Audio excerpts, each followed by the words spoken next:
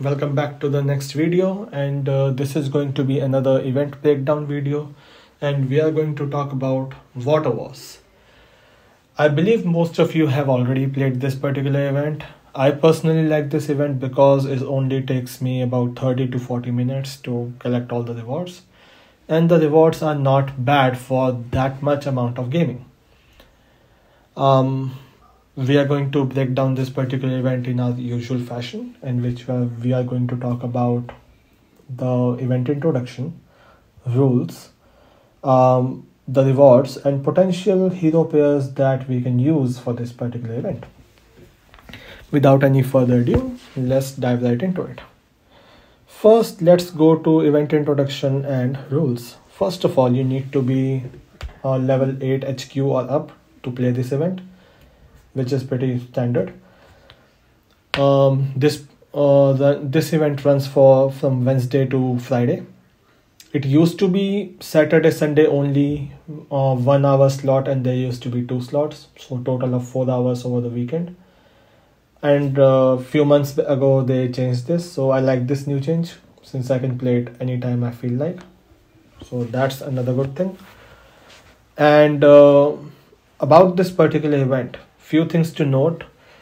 First thing is, this is going to be a 5 versus 5 event. You are gonna be matched with 5 other players of different region, different alliances, and you're going to fight another set of 5 players.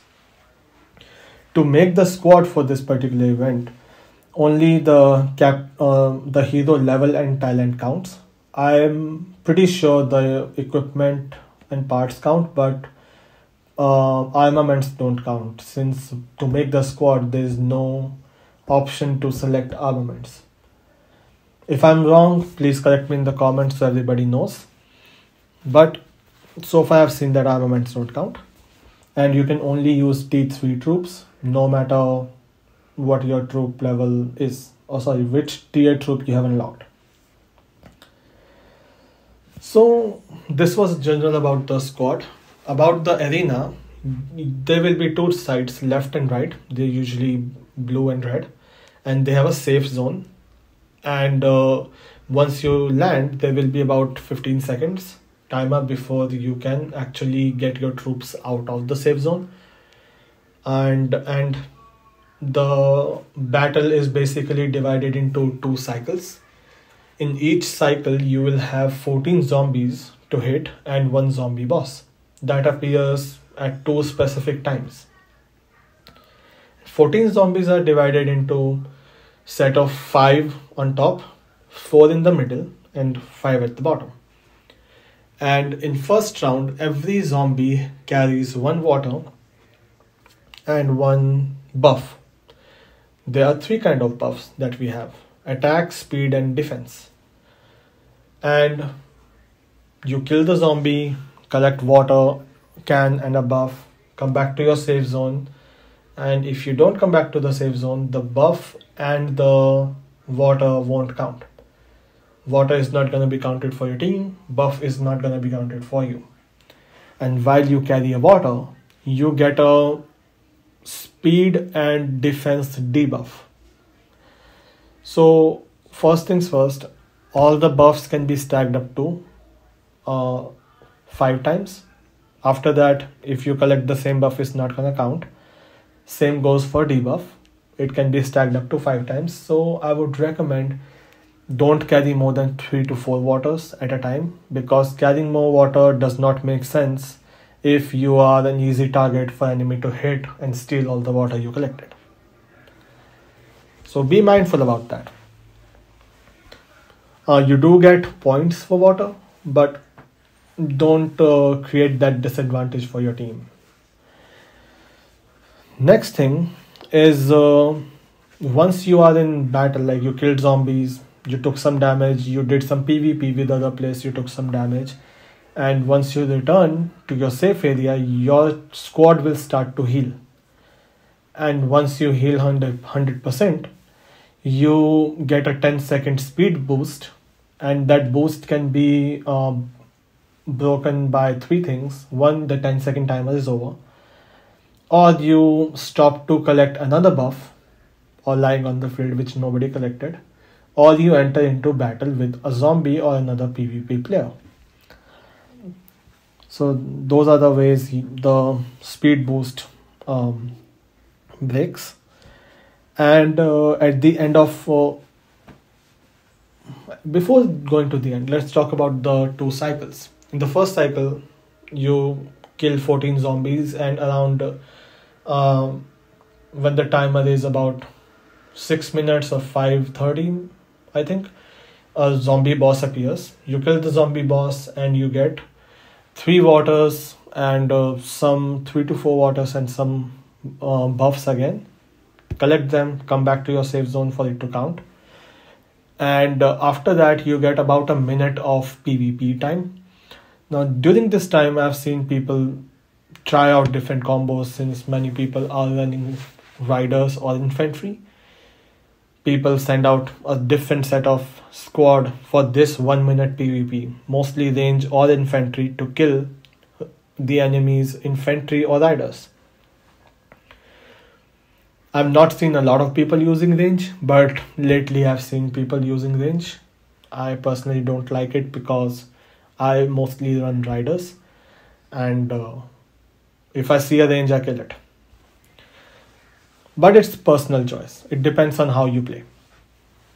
After that 1 minute, around 3 minute 52 seconds, that's when another set of 14 zombies appear. This time around, you'll get less zombies with water and more buffs. So out of 14, you might have around 7 to... Not all zombies carry water at this time. Most of them carries only buffs. Collect the buff, come back to your safe zone for it to count, and heal. And around, I think, 2 minutes timer, that's when the second zombie boss appear. You kill them, collect 2. It does carry 3 to 4 waters again. Collect them, come back. And I think in total we get 28 waters, if I'm not wrong. I never counted all of them. Something like that. So there's a possibility of a draw. 28 or 30. Yeah, I think so. So there's a possibility of a draw. Most likely it's 28. Correct me, somebody, in the comments. So yeah. At the end of the water wars, you do get water points. It is based on how much buffs, how much buffs you collected, how many water you transported, how many troops or enemy squads you killed. Yeah, so all those things counts for water points. Plus, those things count for certain ranking or titles that you get, and those titles carry water points too. So the more water points you collect, your end goal is to collect up to 80 water points. The faster you do it, the faster you finish the event. And these are some resources, speed ups, fragments, yeah, armament fragments, and this is also good. So the rewards are decent. And if you win, you usually get points from somewhere between 20 to 40. And if you use, you get less than 15 for the most part. So that's how you collect water points. These daily rewards are also some resources and speed ups.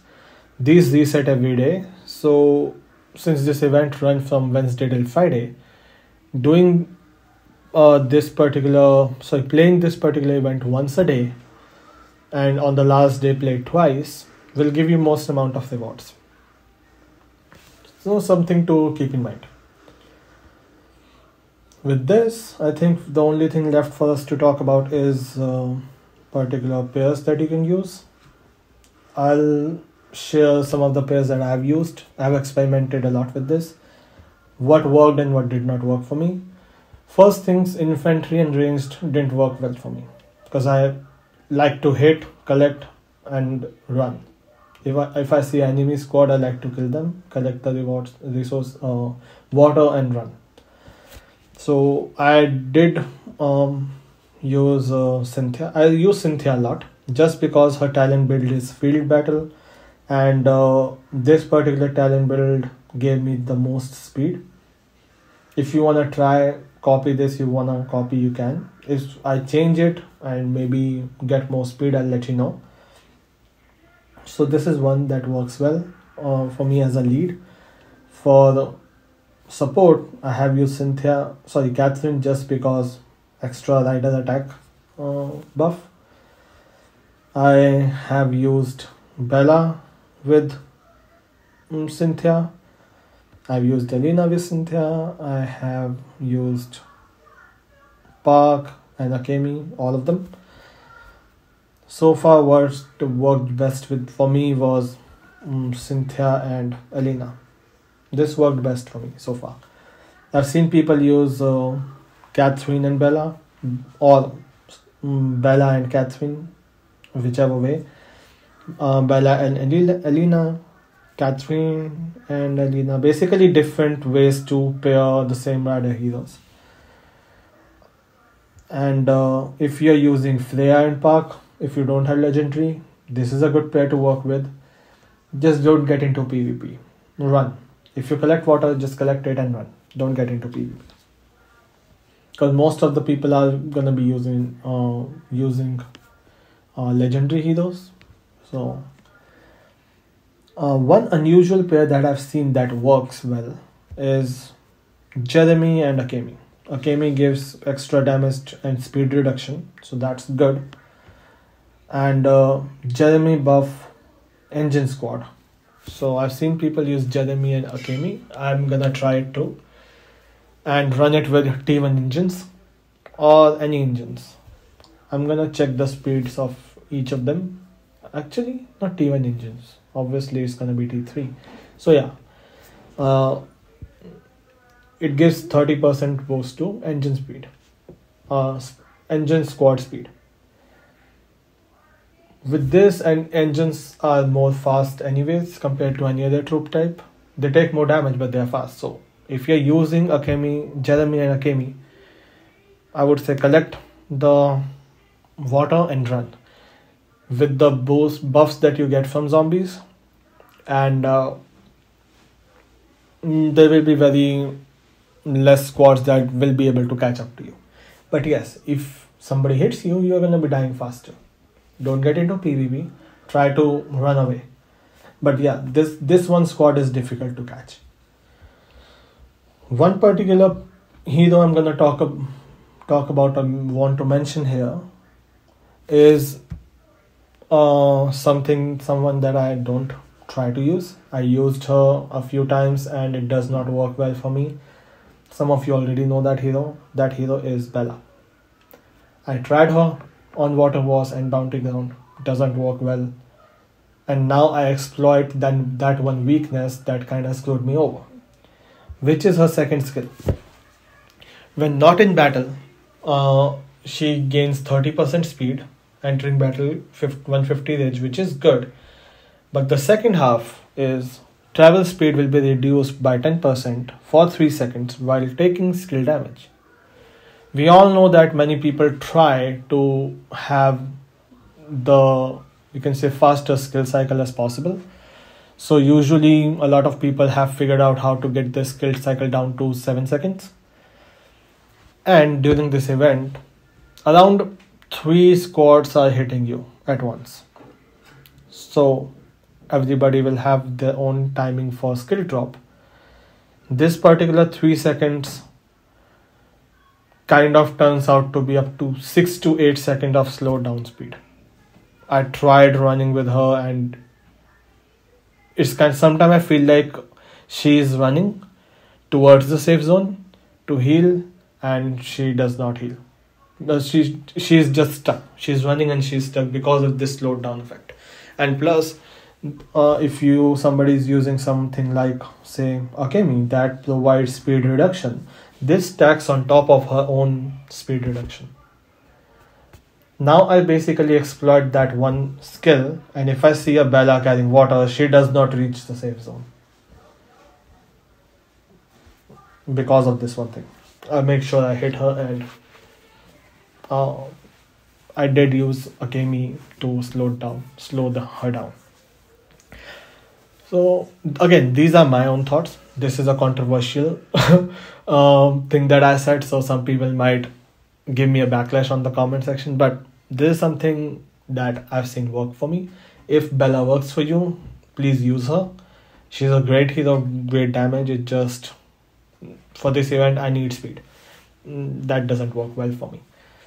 And with that, I can conclude this video. If there's anything that I missed, please ask me in the comments, or if you have any questions or comments about it, you can ask me in the comment section or in the game.